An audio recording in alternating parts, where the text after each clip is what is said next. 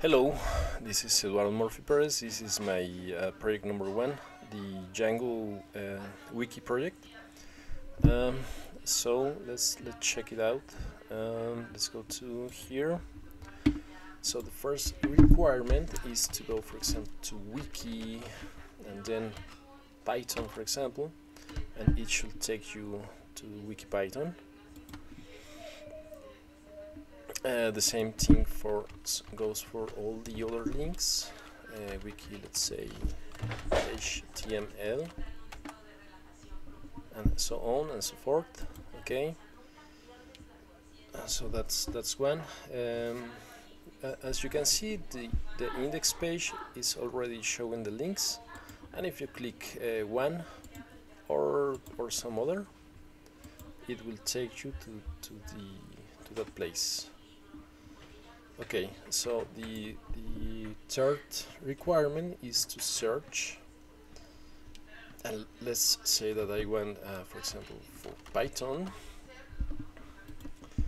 and it shows you a list. And let's say that you are not typing Python, just YTH. It should take you to Python, and for example in here I have CS50 and CSS. So let's search for C, and I have two points here, CS50 and CSS. Okay, so for example, the create a new page. Here is the title, and I have some indications here. So let's say, for example, rubber duck, and that's going to be the file name. So let's say that I want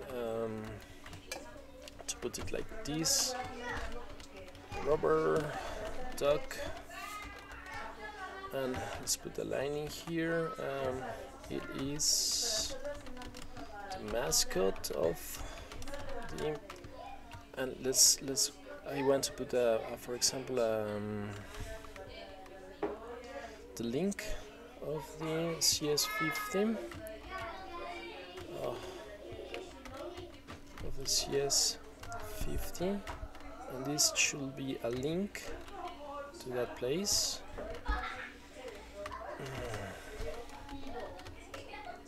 Wiki CS50.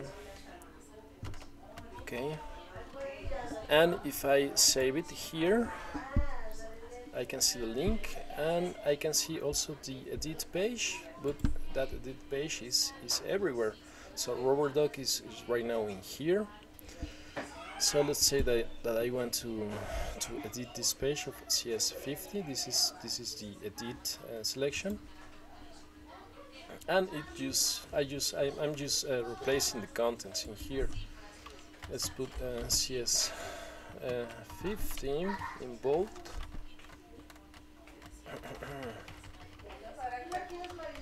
It's a cool Harvard course that everybody can take. Yay! So if I save this, it takes you to this place, and if you go and search again, it's saving the thing that you edit. And if the final requirement is the random page,